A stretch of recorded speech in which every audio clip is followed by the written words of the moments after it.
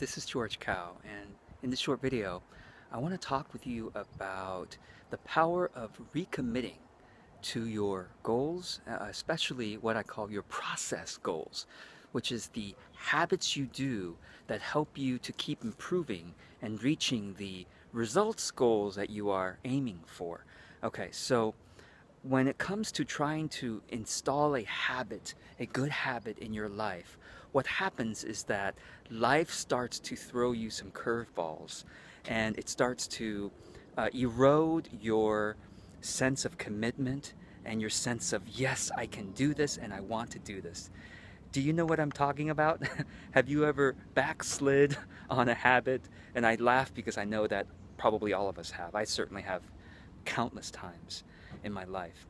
And so I want to encourage you to think about creating some kind of a ritual of recommitment to some good habit that you want to create. Whether the good habit is to stop doing something and replace it with something good, or whether it's to do something that you haven't been doing regularly, like whether it's writing or reading regularly or exercising regularly, or fill in the blank, something that you know is good for you.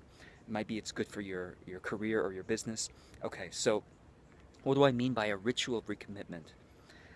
Human beings have, for probably tens of thousands of years, we've used rituals to symbolize something important in our lives. Rituals of all kinds. I mean, there's of course, you know, um, like bar mitzvahs. That's a like a coming of age ritual, right? Or a marriage is a ritual of commitment to somebody else. Or it could be the start of a year. You do some writing of New Year's resolutions, and that's kind of a ritual as well of recommitment. But the problem you'll notice is that we don't recommit often enough. Like some people, they recommit at the beginning of the year, right? The New Year's resolutions. They write it down, they put it on their mirror or whatever, and then as January goes on, rolls into February, they lose the motivation, they lose the newness of that recommitment. And we human beings need newness a lot. So why don't you apply novelty to your recommitments?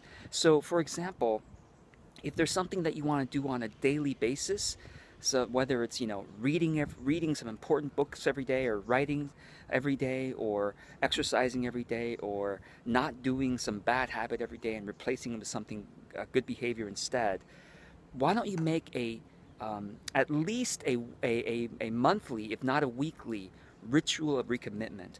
Choose a day of the week. So for example, Sundays are good days for a lot of people to recommit. Some people go to church on Sundays, and that's a ritual of recommitment to their life of spirituality or their life of virtue. Does that make sense?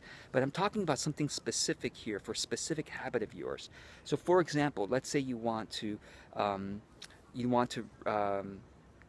stop doing. So for example, right now what I'm going through right now is I'm a little bit addicted to a particular new video game I started playing a couple of weeks ago, and I'm trying to stop playing that video game so much and instead replace that moment of wanting to play a video game, wanting to stop being bored, right? Or wanting to do something easy like play my video game, and instead to sit with that feeling of boredom or that bad feeling of, oh, this is hard, whatever I'm doing, I want to do something easy. To sit with that feeling a bit and instead do something healthier as a healthier way to recover my energy and my motivation. And I do what I call my energy reboot. I'll link to that in this video notes, in the notes of this video, if you're interested in that.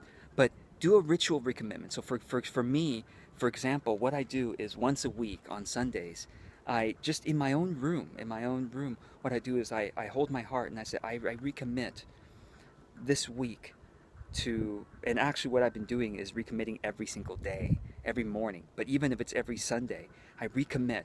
And this is what I recommend. You make a conscious effort to recommit to your good habit, and you move your body as a sign of that recommitment. So move your body, even taking a step forward, to say, I am recommitting in a sober and conscious way, recommitting to my habit again. Now, some people also find it helpful to have some kind of artifact as a symbol of their recommitment. So if you're going on your walk, try to find something from nature, like a small stone or a small branch or a leaf, and say, this is my recommitment this week to doing XYZ on a daily basis. Does that make sense? So ritualize it by making a conscious recommitment. Move your body in some way. If that helps you, I think it does help us to kind of take it more seriously. And if you need to find some artifact, some people call it a talisman. It's basically a symbol, a physical symbol of your recommitment to your habit. So I hope this is helpful. Make at least a weekly recommitment, I recommend, for something that's daily. If it's a weekly habit, make a monthly recommitment. If it's a daily habit, sometimes or it's something you want to do multiple times a day, like me with not playing my video game, right? Because that's a temptation that happens multiple times a day. I need to make a daily recommitment. Sometimes multiple times a day I make a recommitment. So make this ritual recommitment new for yourself. Get creative with it, and you'll find yourself more easily achieving your goals and improving your life.